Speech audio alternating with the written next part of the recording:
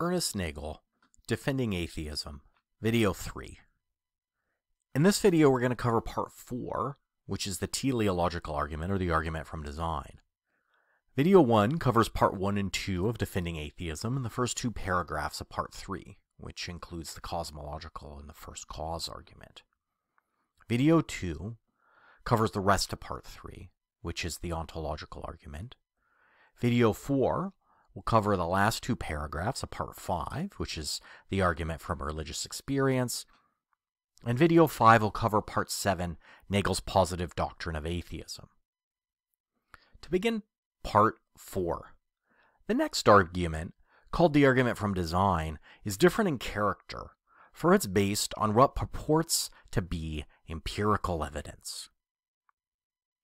One variant of it calls attention to the remarkable way in which different things and processes in the world are integrated with each other, and concludes that this mutual fitness of things can be explained only by the assumption of a divine architect who planned the world and everything in it. For example, living organisms can maintain themselves in a variety of environments, and do so in virtue of their delicate mechanisms, which adapt the organisms to all sorts of environmental changes. There's thus an intricate pattern of means and ends throughout the animate world. But the existence of this pattern is unintelligible, so the argument runs, except on the hypothesis that the pattern has been deliberately instituted by a supreme designer. And it continues. If we find a watch in some deserted spot, we think not that it came into existence by chance, and we don't hesitate to conclude that an intelligent creature designed and made it.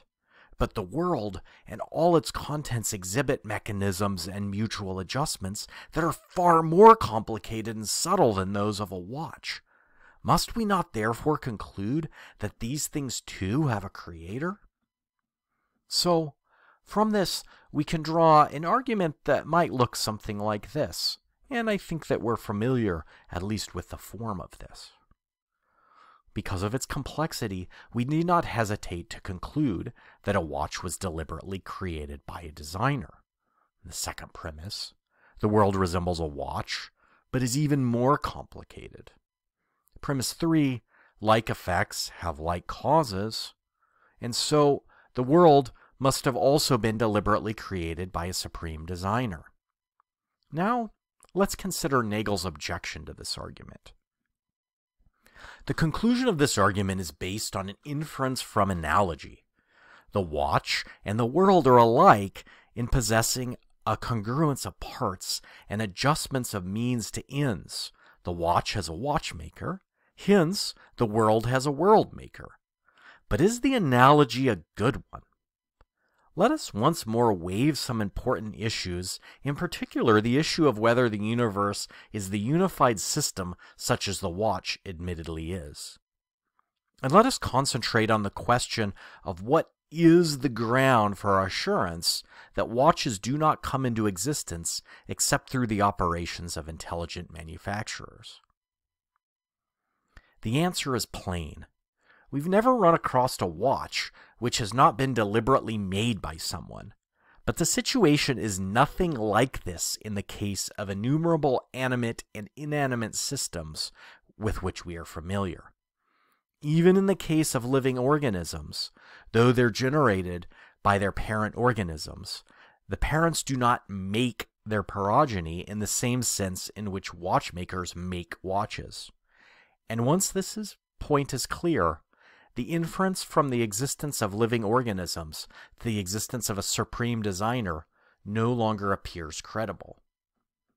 So, to sort of summarize Nagel's objection, organisms are not made in the same way that watchmakers make watches. So premise 3, that like effects have like causes, is false. A watch and the world are not similar enough to properly support an analogy between the two. Now, another objection that Nagel raises. Moreover, The argument loses all its force if the facts which the hypothesis of a divine designer is supposed to explain can be understood on the basis of a better supported assumption. And indeed, such an alternative explanation is one of the achievements of Darwinian biology. For Darwin showed that one can account for the variety of biological species, as well as for their adaptations to their environments, without invoking a divine creator and acts of special creation.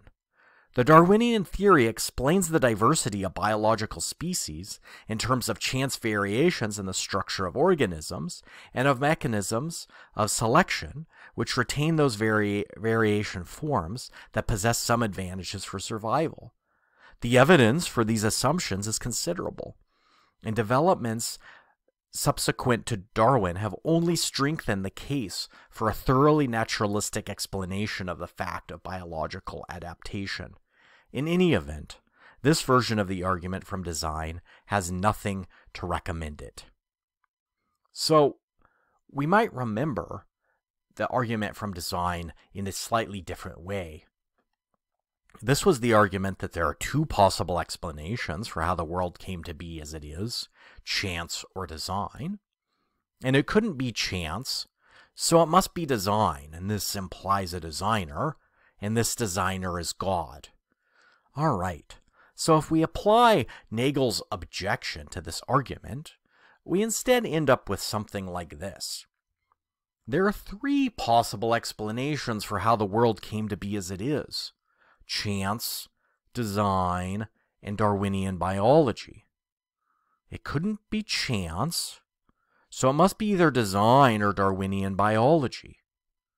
The evidence for the assumptions of Darwinian biology is considerable and can account for the variety of biological species, as well as for their adaptations to their environment, without invoking a divine creator and aspects of special creation. So, Darwinian biology is the best explanation for how the world came to be as it is.